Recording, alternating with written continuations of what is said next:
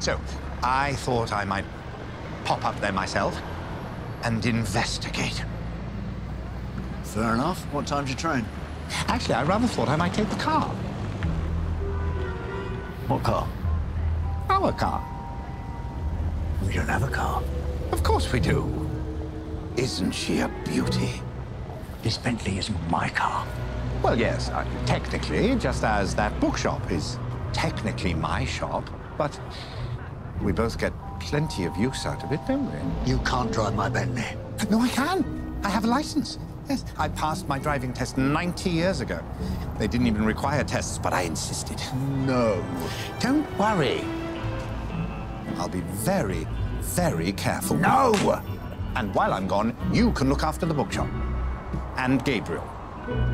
Yes?